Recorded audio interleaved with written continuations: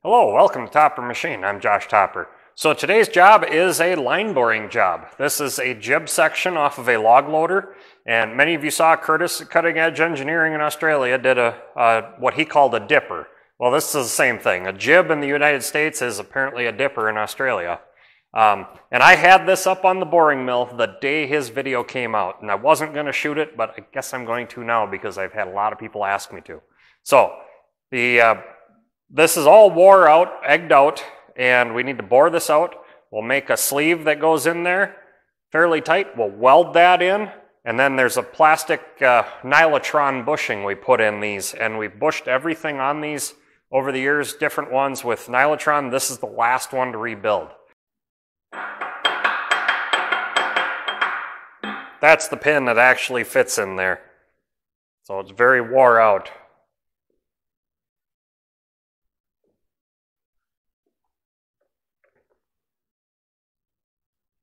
So in my last line boring video, I set up my bearings with using the threaded rod and everything, and I was getting a lot of movement. So I came up with this idea. This is basically a tailstock that the bearing can bolt to this, and this also slides up and down and bolts to the table. I made 3 of them so I can have 3 different supports. It'll take my 1 1/4 and my 1-inch bearings easily, and then I've got some more in mind to build that'll take up to a 2-inch bar, so a 2-inch bearing. But this was something I came up with fairly quick to get the job done.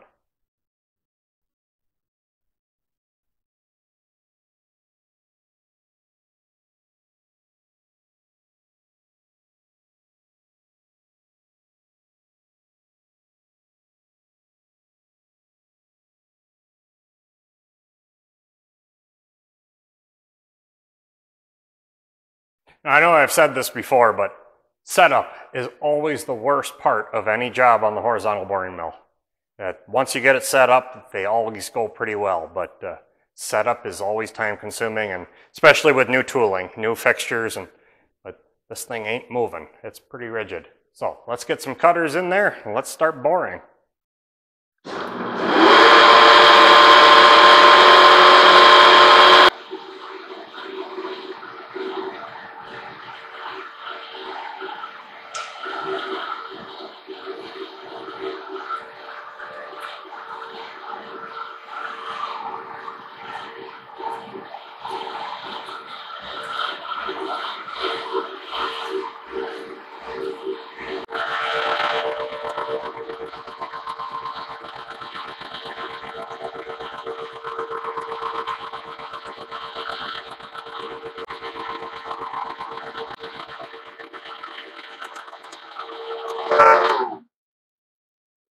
Well, that first pass went pretty well. I'm going to take my cutter back out, grind it a little more, and we're going to take another pass because we didn't get full cleanup down here in the bottom.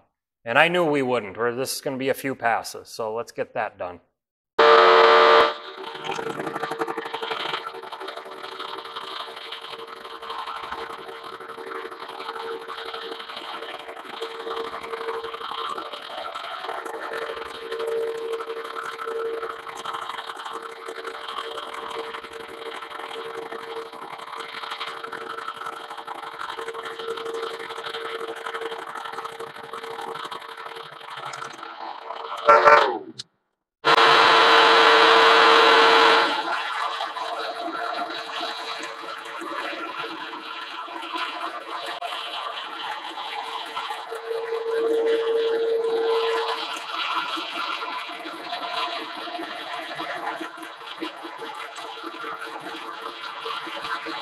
So we got the first side all bored out. We're not going for precision on this because we're going to make a plug that gets welded in there.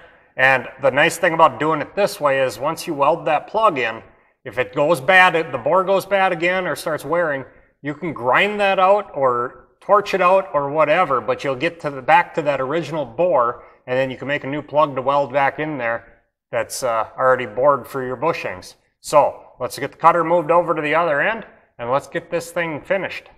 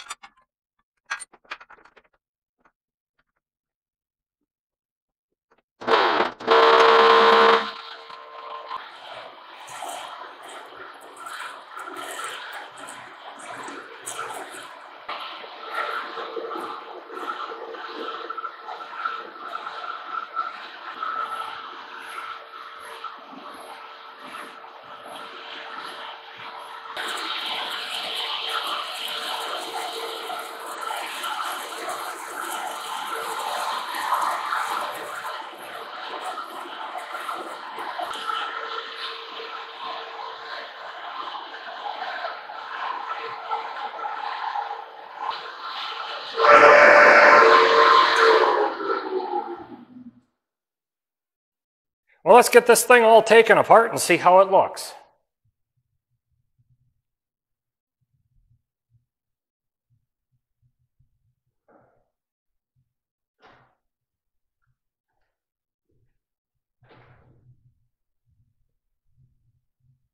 So there you have it, another line boring job on the books. It bored up really nice. I made some nice new tooling and fixturing. It worked really well this time. And I'm very happy with the outcome. Now I'll make up some plugs that'll go inside there with a chamfer on them. They'll just tap in nice and they'll be snug, weld them up. And then if this ever fails again, we just grind that weld out, pop those out, put new ones in, weld them back in. Pretty simple, easy fix.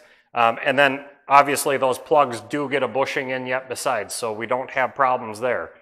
So that's a pretty good, quick, easy repair for something like this. And since I'm so far behind here in the shop, I've been getting really busy. I'm just going to end the video here. You know how I'm fixing it, you know how it's all together, but you wanted to see the line boring. I know that's what you were after. So with that, get out in your shop and get it done right the first time.